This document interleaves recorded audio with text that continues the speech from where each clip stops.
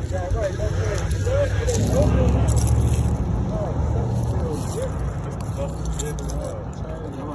keys on.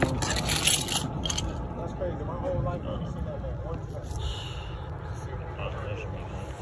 time. Man's going to the Lord. Somebody put this right here for a reason. It's already recorded? Yeah. Here you go, King. Come on, get in there. Come. I want to give all praises, honor, and glory to the Most High God, Yahweh, Ba'ashem, Yahushua. Amen. And we dive right into the words of the Lord. Right? Let me get the book of Luke, chapter 21, and verse 19. Let me get Second Ezra. Let me get Second Ezra 7 and verse 6. And let me get that's all I want. It's the book of Luke, chapter 21 to 19, right? Come. It's the book of Luke, chapter 21, verse 19. Bring it out. In your patience possess ye your soul. The Lord say, in your patience possess ye your soul. Right, so the Lord said, in your patience possess ye your soul. Right, so this truth requires a lot of patience, man. Right, how can you endure through tribulation and trials if you don't have patience, man? Right? Read on, King. That's it or not? Yeah. Come, let me get that Romans 12. It's the book of Romans, chapter 12, and verse 12. No. Rejoicing in hope, patient in tribulation. The Lord say, rejoicing in hope, patient in tribulation. Right, so the Lord said we were in hope and patient in tribulation, man. Our forefathers were being beaten, right, thrown in prison for this truth. How you doing, Elder? You got 2 minutes? No, not right, they were beaten for this truth, man, and they endured right through patience. If they didn't have patience, they would have just kind of made haste and said, man, forget the Lord, man. Right, but they patiently endured. Right, read on, King. continuing instant in prayer. Right, and continuing instant in prayer. Right, brother, to precept. Hey, King, you got 2 minutes, brother? I got to talk before I see you. It's the book of Sirach, chapter 2, verse 4. Right. Whatsoever is brought upon thee, take cheerfully, and be patient when thou art changed to a lower state. Right, so the Lord said you got to be patient when you're changed to a lower state, right? It says, for gold is tried in the fire, and acceptable men in the furnace of adversity. Right, you can do the verse 12. Verse 12. It says, woe be the fearful hearts. The Lord said, woe be the fearful hearts. Right, so the Lord said, woe be to fearful hearts, right? And faint hands, and the sinner that goeth 2 ways. Right, and the sinner that goeth 2 ways, right? Woe unto him that is faint-hearted, for he believeth not, therefore shall he not be defended. Right, let me get the book of Daniel, chapter 6 and verse 9. Right?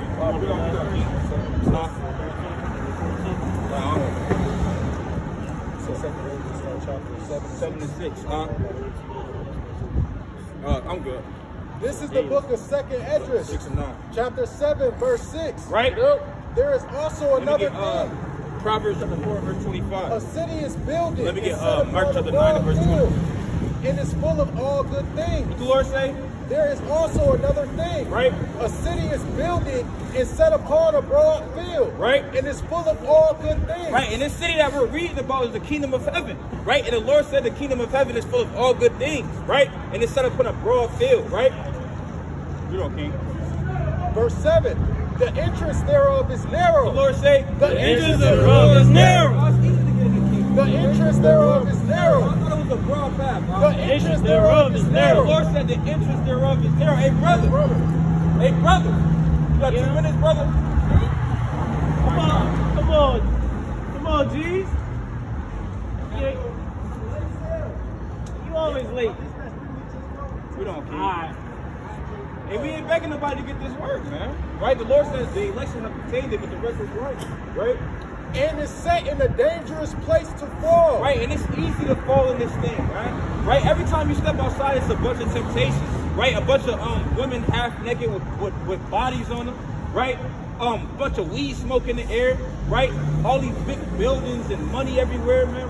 It's easy. You can easily get enticed in this thing and fall out this thing, man. Every time you turn on your damn TV, it's a bunch of temptation, man. Right? Read on, King. Like as there were a fire on the right hand. Right. So when you walking on this narrow path, just like you on a balance beam, and it's a fire on the right hand side, and what up? And on the left, a deep water. Right. And on the left, a deep water. Right. So all it takes is one bad step, and now you're back in the world. All it takes is one bad step, and now you fall into destruction, man. Right? And only one. Hey, brother, can we hear the word, King? 2 minutes, brother. Let me show you something in the Bible, brother. Good, King. You believe in the Bible? All praise. You believe in Christ? All praise. Let me show you something in the scripture.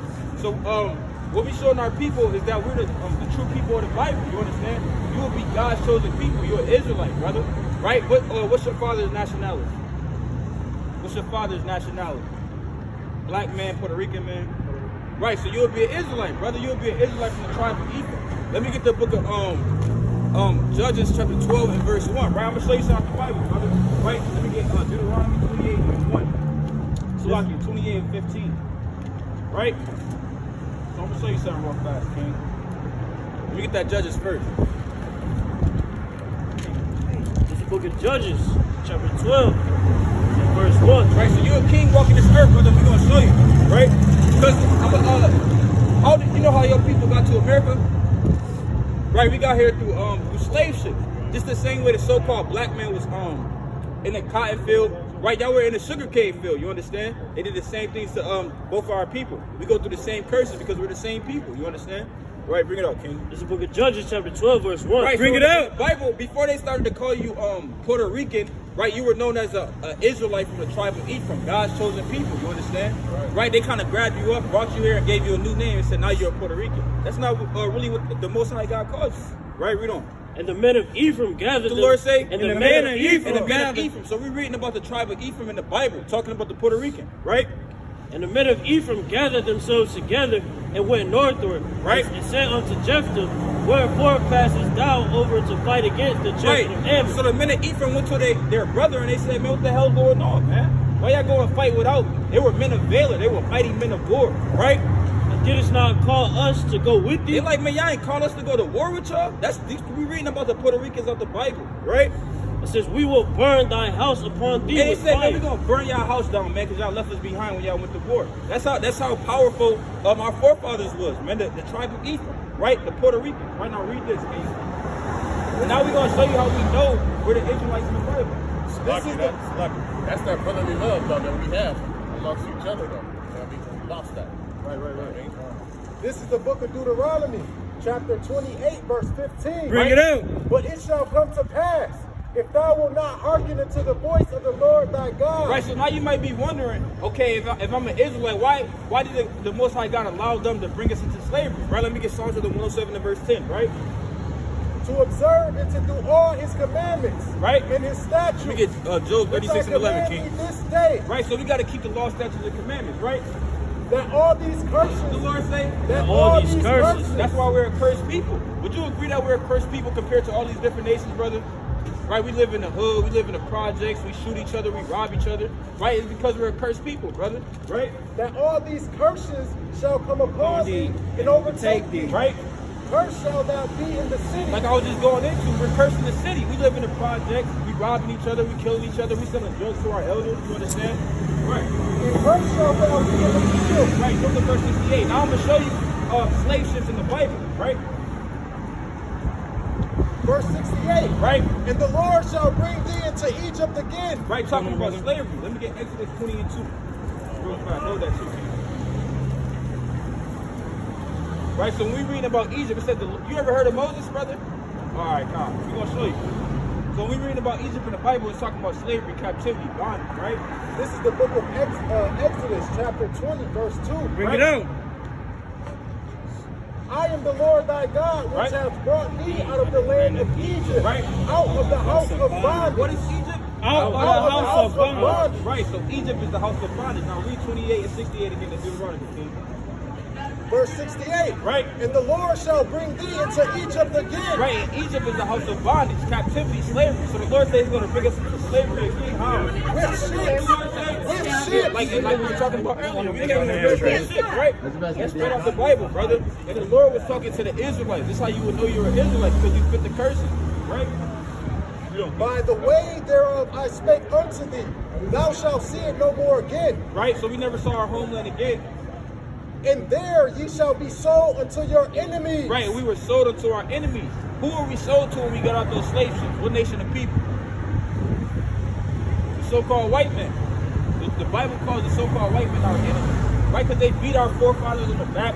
They had them in sugarcane fields. They had them in cotton fields. Huh? You say, brother? Throwing rocks, right? Stoning us. See that? They were stoned, right?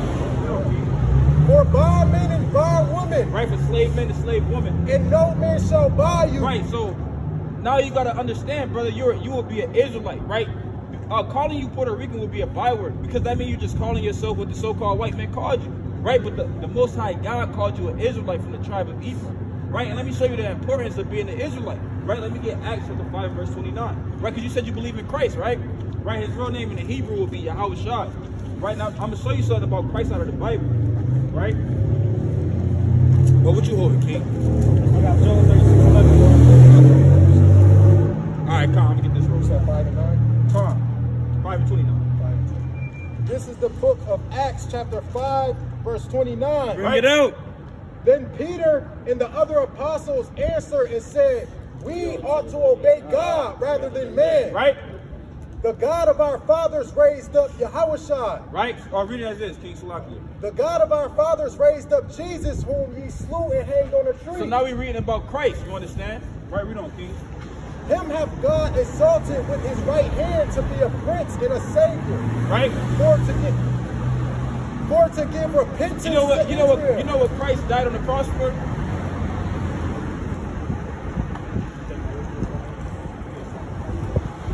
A sacrifice for our sins, right? Because we were dead to sin. Like, for example, brother, in the ancient days, if you were to commit adultery, like lay with another man's wife, we would stone you to death. You understand? But now, say you did that today, now you can repent because Christ died on that cross for you. You understand? Right, so read that again, King. You ain't got to start from 29. Start from where it say about Yahweh Shai dying on the cross. Dying for the repentance of the sins of Israel. Okay, I got you. For to give repentance to Israel, right, and forgiveness of sins. Right, so that's why Christ died, to give repentance to Israel. That's why it's important to understand that you're an Israelite, because Christ didn't come for anybody else but the Israelites, brother, which would be today the blacks, Native Americans, and Hispanics. Right, so you're an Israelite. You're God's chosen people. You're one of the people that Salaki, that Yahweh Shai, so-called Jesus Christ, that he died on that cross for. Right, so now you got to repent, brother. Right, because he died so that you can repent and get the kingdom of heaven. You understand? So let me get the book of 2nd Ezra chapter 16. You can drop what I got. Let me get 2nd Ezra 16 and 67. Right, so now we're going to show you how to repent. Right? This is the book of 2nd Ezra, chapter 16, verse 67. Right? It says, behold, God himself is the judge. Right? Fear him. Leave off from your sins. Right, so this is how you repent. You know what sin is, brother? We're going to show you out the Bible. Let me get that. We're going to get that right now. We're going to show you what sin is straight out the Bible. Because when somebody teach you about the Most High, they got to read the Bible to you. Because, for example, I can tell you the sky is red, right? I can tell you the Bible said the sky is red, but you can look up and see that it's blue, right? So that's why you got to go into the scriptures and be able to make these things make sense, right? Because somebody can tell you God loves everybody, but that's not in the Bible, man. Right? So you can't let people lie to you. You got to go into the scriptures, right? This is the book of 1 John. Point? I got a precept for the last one you guys said, so you know that's why it's important to know the tradition. Bring it up. This is the book of Matthew, chapter 15, verse 24. That's the spirit. Huh? That's the spirit. I wanted that. But he answered and said, I am not sent but unto the lost sheep of the house of Israel. Right, so like we told you, brother, you would be an Israelite. And Christ said he's not sent but unto the lost sheep of the house of Israel. So you gotta glory in that, you understand? You gotta love that you're an Israelite and you're the people of the book, right? Verse 25. Then came she and worshipped him, saying, Lord, help That's all I me. want to know now, King. Okay. Bring out what I just said. 1 John 3 and 4. We're gonna show you what sin is of the Bible, King. This is the book of 1 John, chapter 3, and verse 4. Right. And it reads, whosoever committed sin transgresseth also the law. Right. For sin is the transgression of the law. Right, so sin is the transgression of the laws of God. So when you break the laws of God, you're in sin. You understand? For one example of the laws of God is that we can't eat pork. Right? So now that you know these things, when you go and eat pork, you got to understand you're in sin, brother. You understand? Right, so continue on that 2nd Ezra 16. You can eat meat for sure. You can't eat, we're going to show you. We're going to show you how to straight out the Bible. This is the book of 2nd Ezra, chapter 6, verse 16, verse 67. Bring it out. It says, behold, God himself is the judge. Fear him. Leave off from your sins. And forget your iniquities to meddle no more with them forever. Right, so this is how we repent. We leave off from our sins. Like all these brothers you see up here, we used to eat pork, right? But after we read the Bible and understood that was against the law, we stopped eating it. You understand? That's ultimate repentance. You understand? Read on, King. It says, so shall God lead you forth and deliver you from all trouble. Right, and then when you repent from your sins, brother, you turn away from your wicked ways, the Most High God gonna lead you forth and deliver you from all trouble. Right, bring out what you got a precept of God. Okay, you can bring it out. We're gonna show you this part of the Bible, right? This is the book of Leviticus, chapter 11, verse 7. Bring it out. And the swine. And the what? And the swine. Right? Though he divided the hoof and be cloven-footed, yet he is unclean. Right, you know what swine is, brother? Yet he cheweth not the cud. You know what swine is, brother? It's pork. Right, so we read, can you read that again? It's Leviticus 11, verse 7. Right? And the swine, though he divided the hoof, right, and be cloven-footed, yet he cheweth not the cud. He is unclean to you. The Lord said the pork is unclean. Right? Of their flesh shall ye not eat. Right, so we can't eat pork, right? And their carcass shall ye not touch. You can't even touch a dead pig. They're unclean. Right? You know what? If it was 100 dead bodies out here and we brought out 5 pigs, hey, tomorrow damn night, they eat all the dead bodies. Pigs eat anything, they're bottom feeders. Right? That's why we're not supposed to eat them. Right? Let me get Sirach to the 30 and verse 25. Right, read on, King. They are unclean to you. Right, so pig is unclean, right? I got a precept too after that. Come. 30 and 25. Let's see what that's going to read on, King. Verse 9. These shall ye eat of all that are in the waters, whatsoever hath fins and scales in the waters. So out of the water, the only thing we can eat is things with fins and scales, right? So you can eat fish, you can't eat damn lobster, damn alligator, turtle, octopus. You can't eat all these things. They gotta have fins and scales, brother. You understand? Come. In the seas and in the rivers, them shall ye eat, right? And all that have not fins and scales in the sea and in the rivers, of all that move in the waters, and of any living thing, right, which is in the waters, they shall be an abomination unto you. Right. So you can't eat pork. You can't eat things out of the water without fins and scales. You understand? So you can't eat shrimp. You can't eat crab. You can't eat lobster. That's according to the laws of God. Catfish. It's not coming from me, right? Catfish, because they only have scales and not fins. Right, let me get Leviticus 26 and 46. Bring this out, King. This is a book of and like I said, you're a king walking this earth as an Israelite man. You're an Israelite from the tribe of Ephraim. Right, they'll tell you you're a spick, a wetback, a nigga, right? But you're a king walking this earth. You understand? Right. Bring this out, King. This is the book of Ecclesiasticus, chapter 30 and verse 15. Bring it out! It says, health and good state of body are above all gold. Right, so health and good state of body are above all gold. And a strong body above infinite wealth. Right. There is no riches above a sound body. Right. And no joy above the heart. Well, you can bring out your precept and your law. That ain't I'm not about to say my precept was over there to fish. I thought that was just bring out the swine. Oh, that is what I want. Hey, spice.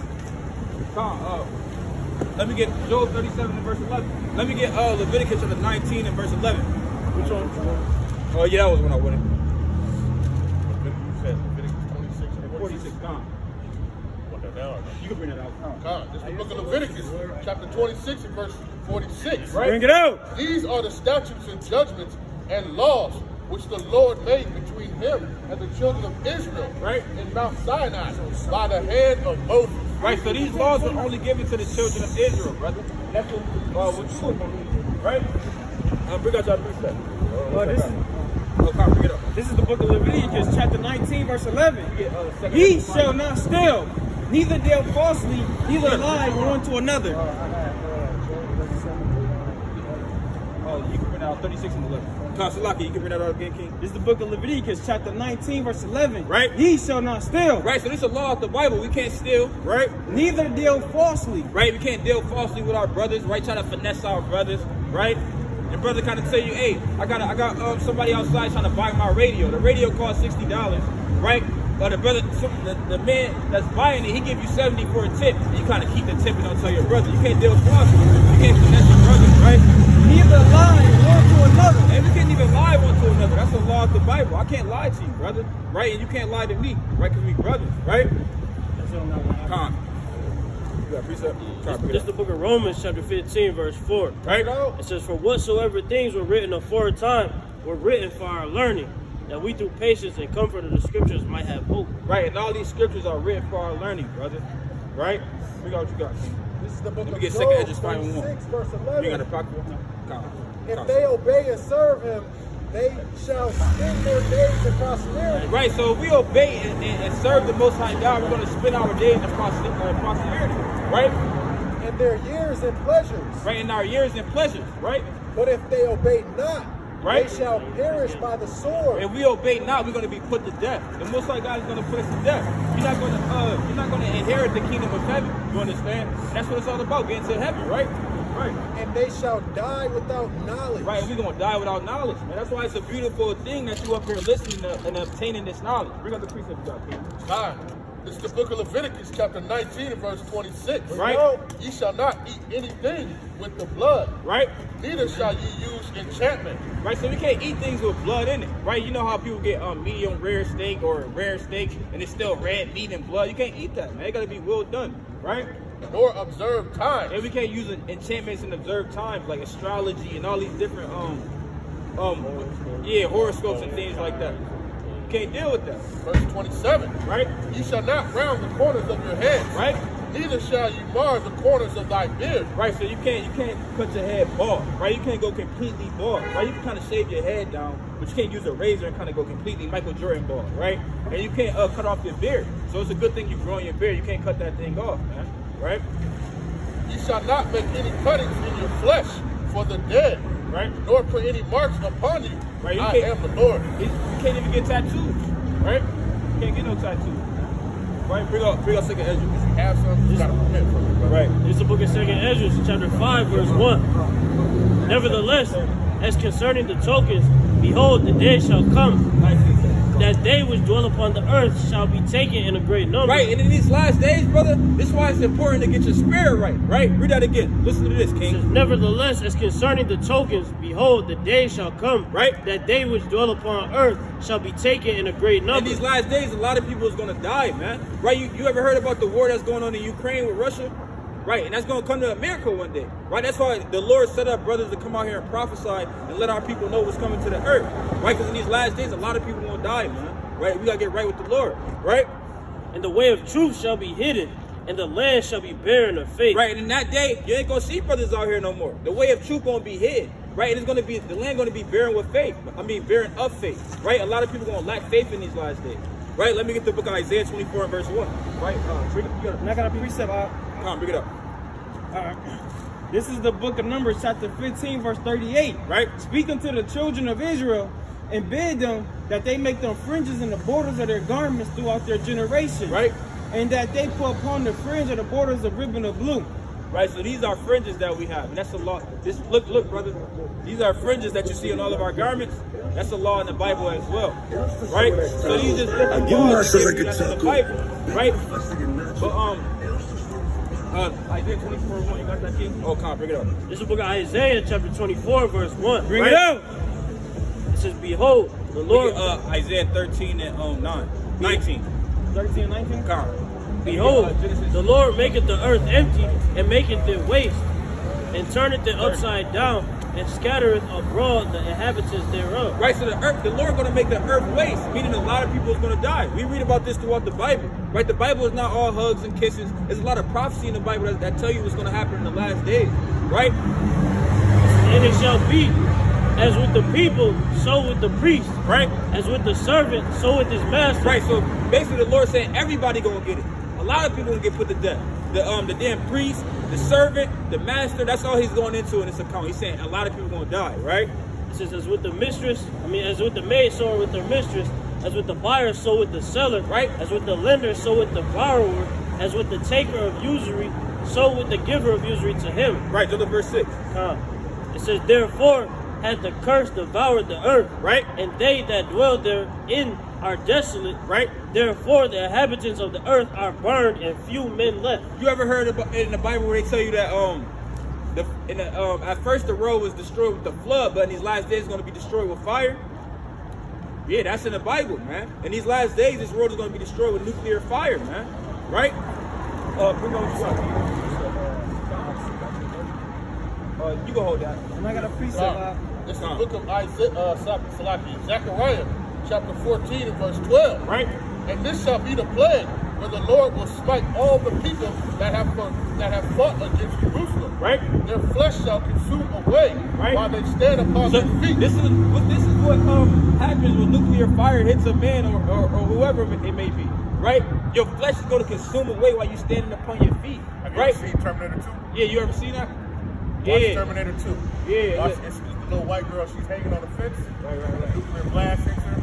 This is what it's talking about right here. It says, their flesh shall consume away while they stand upon their feet, and their eyes shall consume away in their holes, and their tongues shall consume away in their mouth. Hey, sister, you believe in the Bible, sister?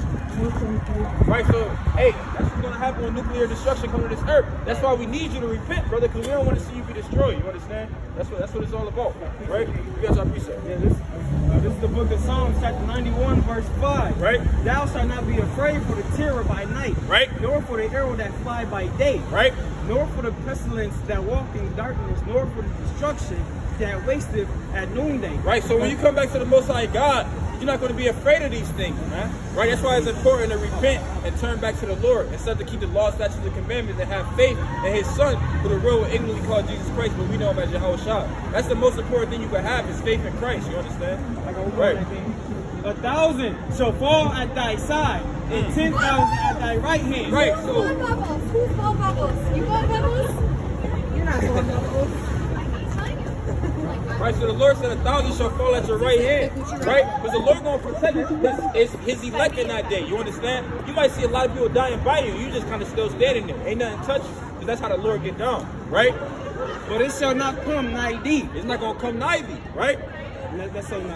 Tom, look at what you got, Tom. This is the book of Isaiah, chapter 29, verse 6. Right? It says, Thou shalt be visited of the Lord of hosts with thunder, Right. and with earthquake, and with a great noise, Right. and storm and tempest, and the flame of devouring fire. There you go, 6 and 9, King. Yeah, so hey, the Lord going to visit this earth with fire, man. Right? Let me get Matthew 24, verse 7. So this is, the Bible tells you about future prophecy, things that's going to come to pass, right? This is the book of Matthew, chapter 24, verse 7. Right? It says, For nation